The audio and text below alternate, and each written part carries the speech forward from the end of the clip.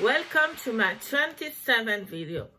What I'm going to talk to you about this afternoon, I will talk to you about my service in the field of tax law. Before I start, remind you that professional secrecy always governs. That is, everything you tell me is confidential.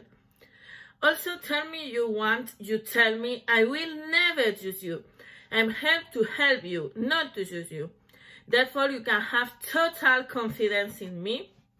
I will always give you the best solution. So I ask for that confidence in me to help you with all the data.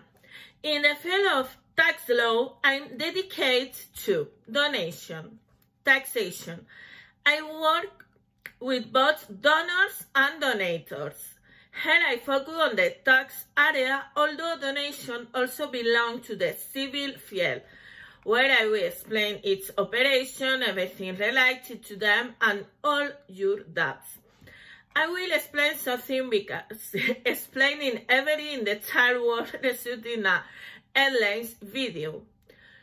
Who should pay the tax? Who donates or who receives the donation? Who received it?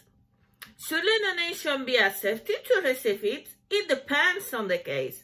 Does the donation have to forfeit certain formalities? Real estate, public deed, and more property written or verbal. Is there a deadline to settle the donation tax? Yes, 30 days in the accrual occurs, that is from the day the contract or is received. What is the most common way to liquidate it? Self-assessment is to present it through a model. With the necessary documentation that you give me, I configure it and present it to the tax agency.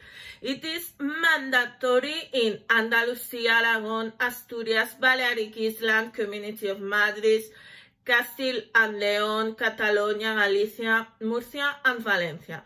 You want to implement this obligation to the rest of the autonomous communities.